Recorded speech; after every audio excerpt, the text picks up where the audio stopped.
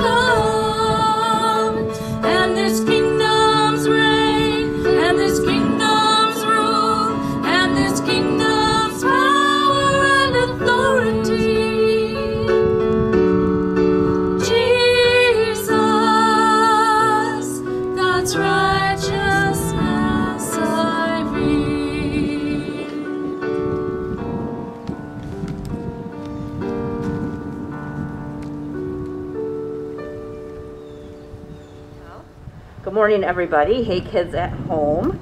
Today I do have a cupcake with me to show you. And did you know that cupcakes are full of life lessons? Well, we're going to go through some of those today. Now, when someone has a birthday, usually we put, a candle on the cakes or the cupcakes. And some people don't like candles because it reminds them of how old they are. But it also can remind us that life is very, very precious, and all the important people in our lives that we get to celebrate every year. So that's a different way to think about it. Now, a candle isn't much good unless it is lit. We'll see if this, with the wind, what if this is actually going to do. Yeah. Well, we're going to pretend that this candle is shining bright. Now, the Bible says that we should be the light of the world for others, and that Jesus is the light of the world. And we want to make sure that when people look at us, they see Jesus shining right through us every day. Now, on top here we have this beautiful icy, and it looks pretty yummy and sweet, and that's to remind us that even when life gets hard, we still have sweetness in our lives that we can see all around us, and we should be extremely grateful for. Now, sometimes life isn't quite like that. And when I cut this, what happens to that icing? Oops, there goes my notes. The icing splits, and it's kind of, broken, and that's what happened to us sometimes. Our hearts can become angry or frustrated or sad. Thank you. And we become broken. And it's really hard to still see that sweetness in our lives. So let's move down to the cake. That's the real important part, isn't it? When you look at this cake, I want you to think about if you've ever not liked a cupcake or a cake. Have you ever looked at that cake or the cupcake, and on the outside it looks so delicious and you just can't wait to take a first bite, then you bite into it and ew, yuck. For me, that would be looking at this way and then taking a bite and there's a big hunk of pineapple in it or something like that, or a big chunk of peach or whatever. So that's to remind us that sometimes things look really good on the outside and sometimes people seem really good on the outside, but maybe their heart isn't so nice. Now, we want to make sure that we look like this cupcake and that Jesus is in our hearts so that we can bring his love to all of us around us so that they can also have Jesus in their hearts as well.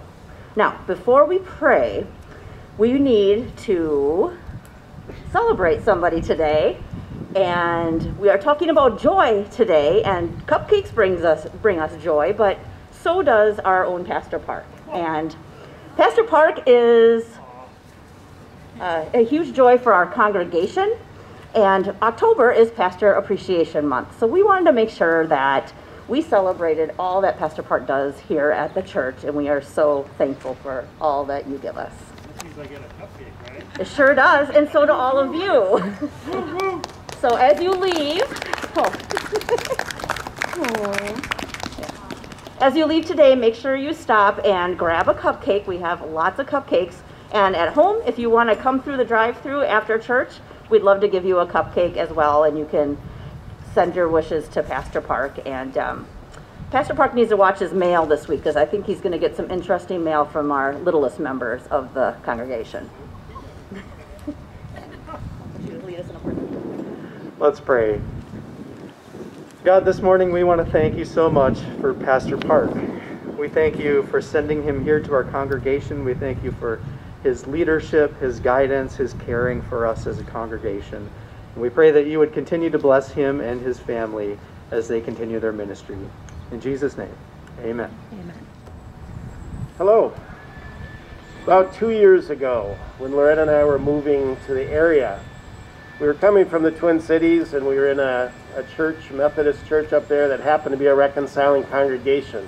And that was a very important part of our faith journey to be there. And so at the time, we were a little bit disappointed because when we searched the records, there were no reconciling churches in the Methodist area, in the La Crosse area. And at the same point, though, we became encouraged when we heard that the Onalaska Methodist Church was beginning to start a process to look at whether or not they should become reconciling. So from a God moment perspective, we are truly, personally, as a family, celebrating this major milestone. So I want you to think about something. When a stranger shows up at our door, how do we react? In addition to welcoming them, which we've done, and this church had that as its part of its vision all along, was to be a welcoming congregation. But now that we've adopted our reconciling statement, we've also pledged to do more. We've pledged to affirm them and to celebrate their gifts. This is a bold statement that we're making to the community, including those in the LGBTQ+ community as well, those people, and the others who view themselves as allies. So with you today, I celebrate this action. Now, Park will tell us how we're going to gather to take a group photo so that we can document this important day. Thank you so much. And for those of you that may not be familiar with our reconciling journey, if you go to our website and look for the reconciling tab, it has all of the stories and witnesses that people shared over the time that we spent talking about this, and many of the materials we've studied, as well as the statement itself, which I think does a great job explaining that we value the gifts of all people, and we welcome them to participate in the life of our congregation fully. So what a wonderful and powerful witness that is. I'm gonna sing in the middle of a storm, louder and louder, you're gonna hear my praises roar. Up from the ashes, my praises will rise. Death is defeated, the King is alive. I'll raise a hallelujah.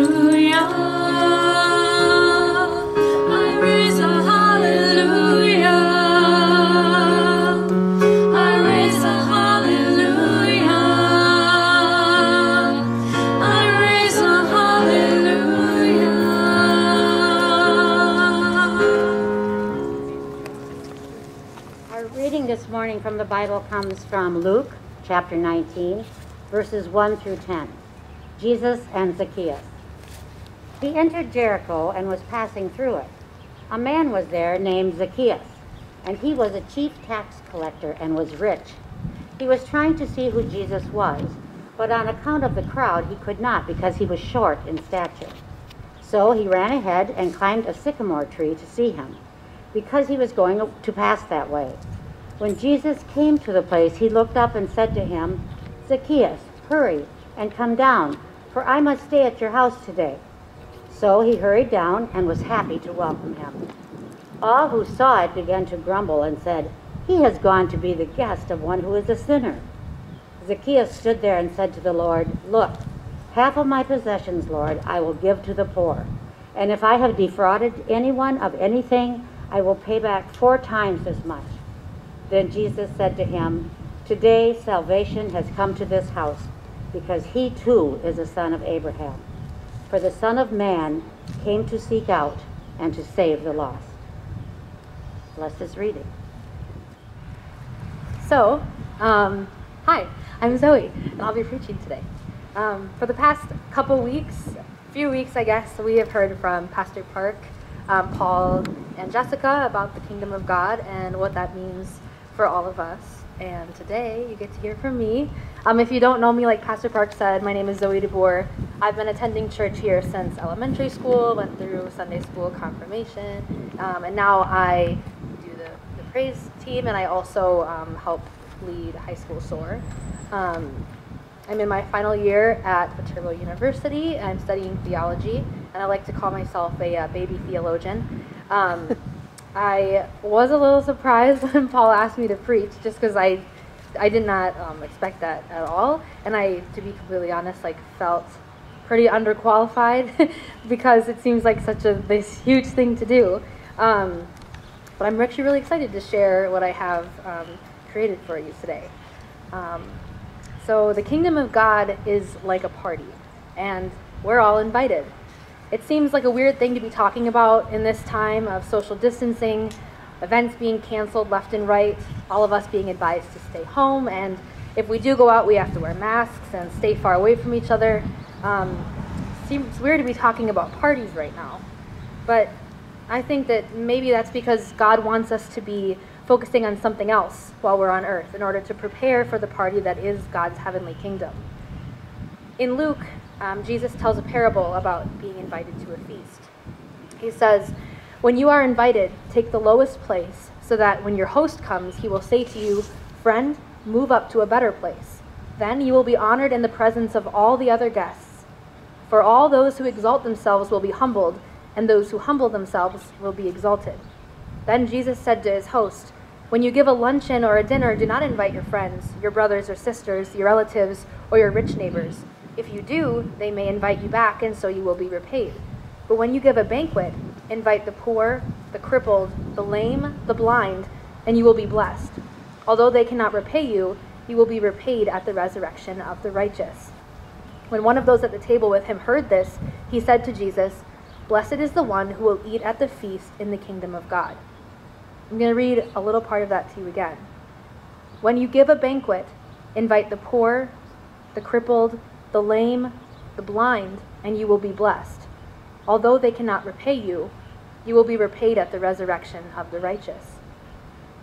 Sometimes it seems like partying as a concept is a rather unchristian thing to do, especially in the current day and age. As a 21-year-old college student, the parties that I think of are not what I can see Jesus necessarily condoning. I look out my bedroom window every weekend and see the parties happening in the backyard with the beer pong and the swimsuits in the middle of October, and I don't think I can see Jesus quite joining that. I also don't think I could see Jesus participating in the Oktoberfest that was supposed to be canceled but then happened anyway. But at the end of the day, Jesus did not shy away from parties or feasts or large gatherings. In fact, his very first miracle took place in the well-known story of the wedding at Cana in the Gospel of John. Jesus is attending a wedding that runs out of wine, and then he had the servants fill 6 30-gallon jars of water, which Jesus then turned into not wine, but the finest wine. I pulled out a few stories in the Bible where Jesus partook in large feasts, gatherings, and parties. Just for some brief historical context, in case you need a bit of a refresher, which I did, which is why I called upon the wonderful Paul Bratch to help me out. So this is what he said. In Jesus' time, he and the Pharisees clashed because the Pharisees became entirely focused on laws and rules and behaviors and not on the heart. Their obedience had nothing to do with love. This obviously contradicts what we all know about Jesus' values. I'd like to think that Jesus values love above everything else. Along with associating closely with the Pharisees, Jesus was also associated with the poor, with women, with sick and crippled, and with people in positions that were looked down upon. There's a story told in 3 of the Gospels where Jesus eats at Matthew's house with sinners and tax collectors. In the Gospel of Luke, Jesus eats at Simon's house and lets a sinner woman, anoint his feet. There's also the well-known story of Jesus feeding the 5,000, where he was given 5 loaves of bread and 2 fish and performed a miracle and was able to feed all 5,000 people that came to see him speak that day. One of my favorite stories is the story of Jesus having dinner with Mary and Martha. So from the scripture, Jesus and his disciples were on their way. He came to a village where a woman named Martha opened her home to him.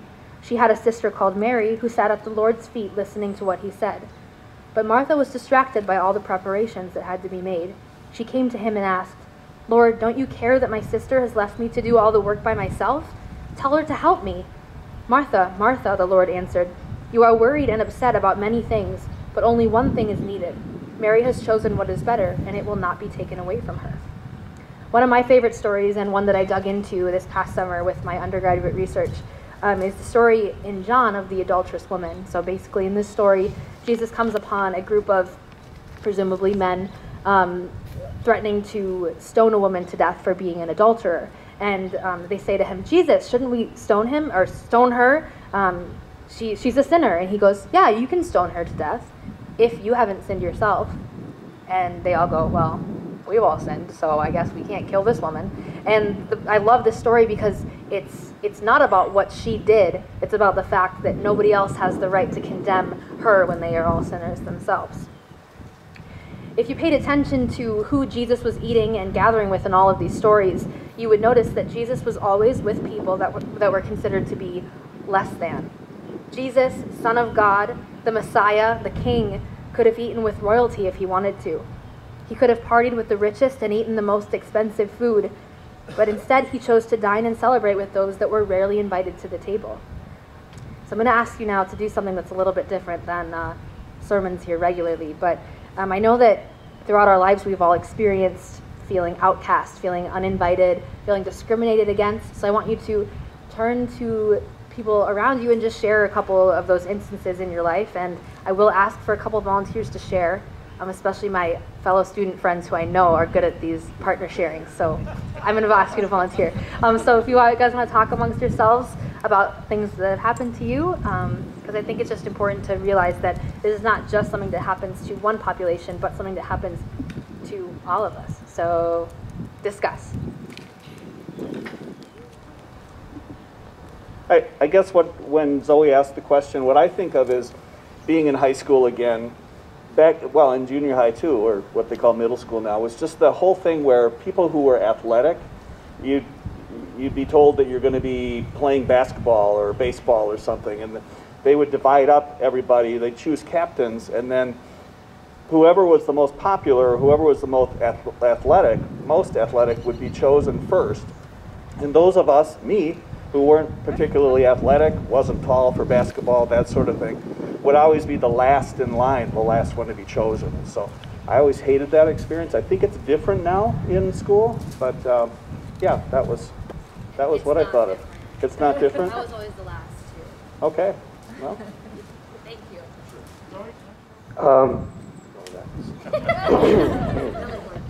So my example was school. So at a young age, I was always frowned upon, whether it was the color of my skin or my mental health. And, you know, it sucked, but I definitely think it made me a stronger person, because if it weren't for those people, I probably wouldn't be as strong as I am right now. So.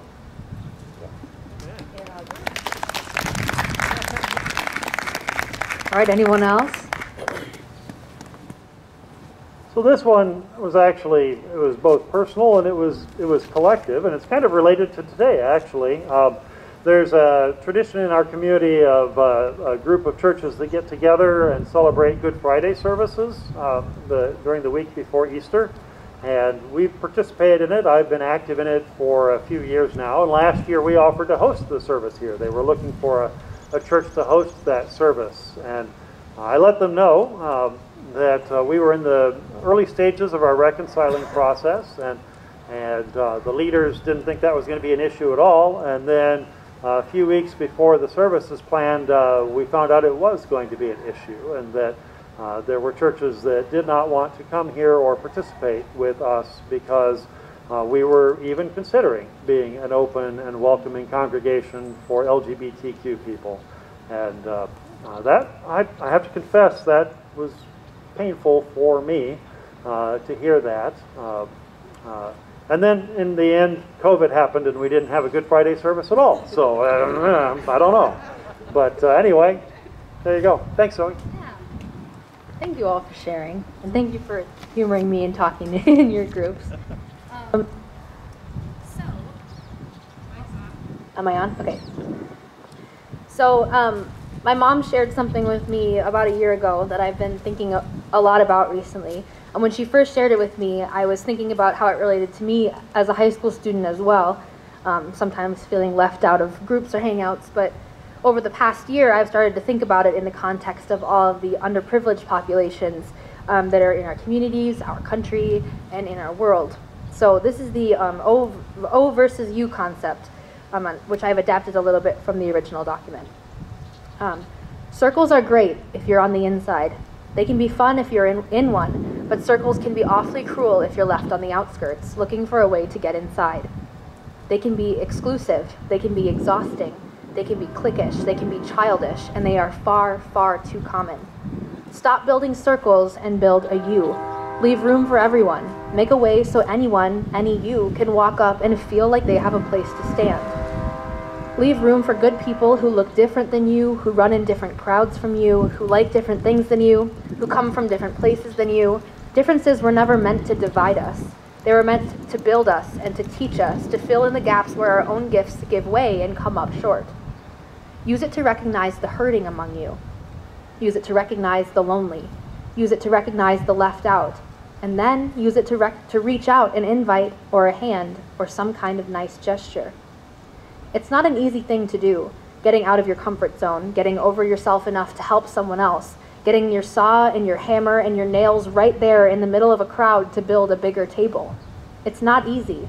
If it was easy, everybody would do it. We're all guilty. We've all done it at some point. We've all been unaware.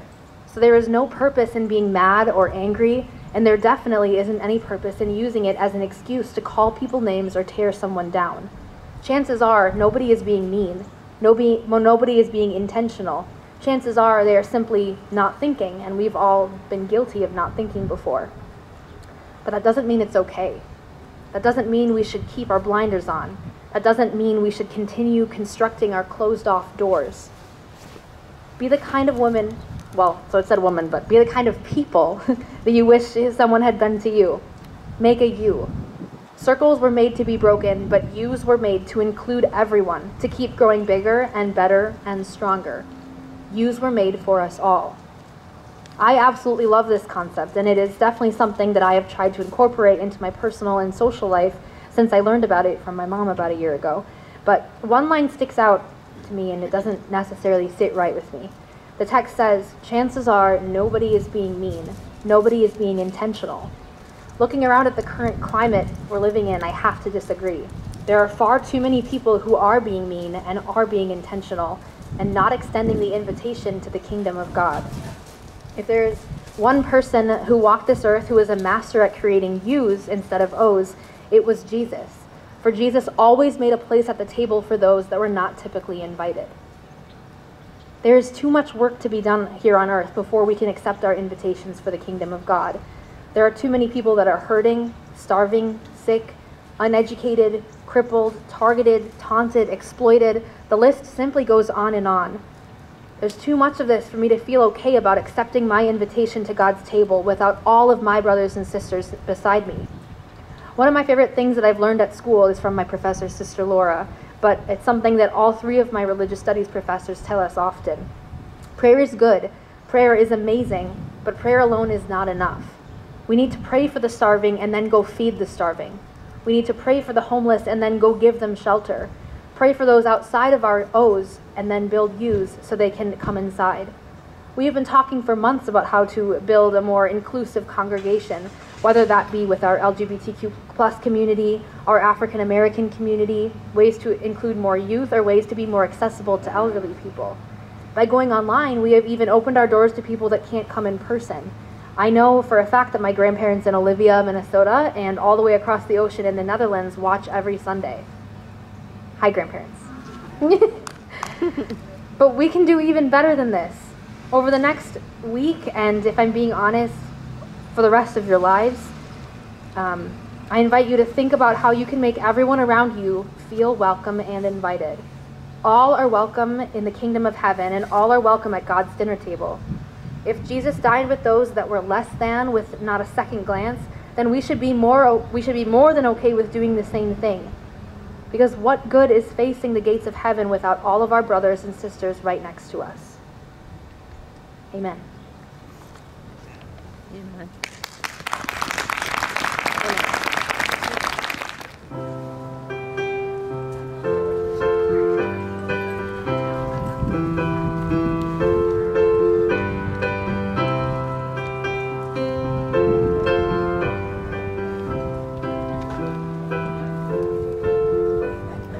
All are welcome, friend and stranger, at the banquet of our Savior.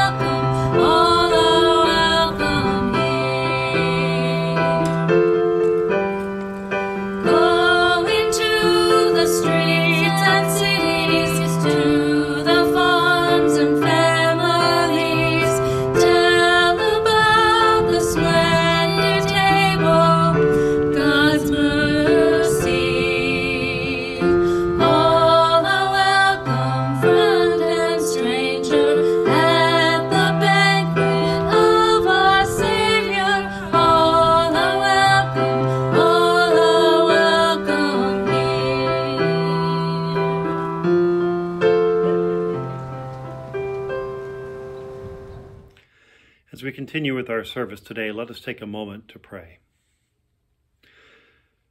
Lord Jesus Christ, we give you thanks for the invitation that you offer to all, to come and to celebrate with you in the kingdom of heaven. You invite us to be hosts of the party, to be greeters, to be inviters, to open our arms and welcome people to come. You don't ask us to be bouncers. It's not up to us to determine who gets in and who stays out. Instead, we are simply called to rejoice. Lord, help us this week to open our hearts and open our eyes and open our arms to all that you invite to your party. Amen.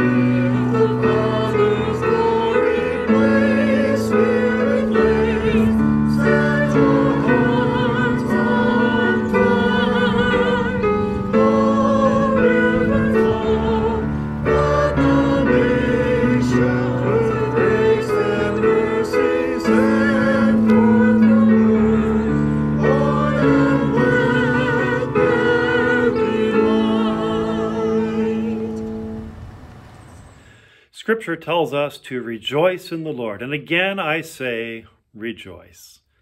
Friends, it is good to be part of the party of Jesus. And as you go out this week, look for the reasons that we have to celebrate and the reasons that we have to share. As you have been blessed, go forth and be a blessing to others. Amen.